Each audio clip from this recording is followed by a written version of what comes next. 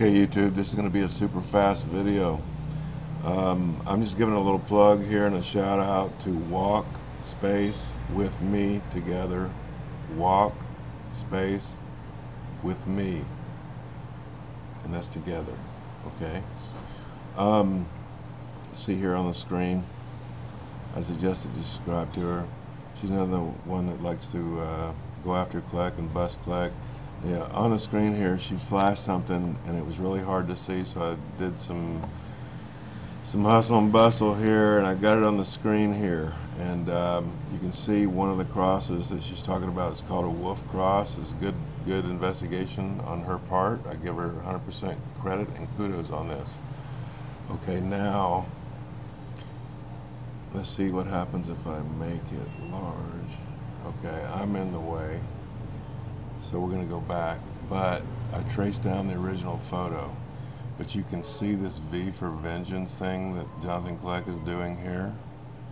Alright, now, like I said, I did some research, and I found it. And check this out. Clear as day. Protected against poison, nomadic. Now this is mystical and magic symbolism. So I found this on Flickr. Let's see if I can highlight this. Maybe it'll help you see that. See, that's the exact link right there. Okay. But here's the one that she didn't show. See here, this looks identical to Kleck's. Identical, with the exception of two of the hooks on the top of the double V's or the wolf's cross. Two of them are going in the wrong direction. So what Kleck has done is a slight modification.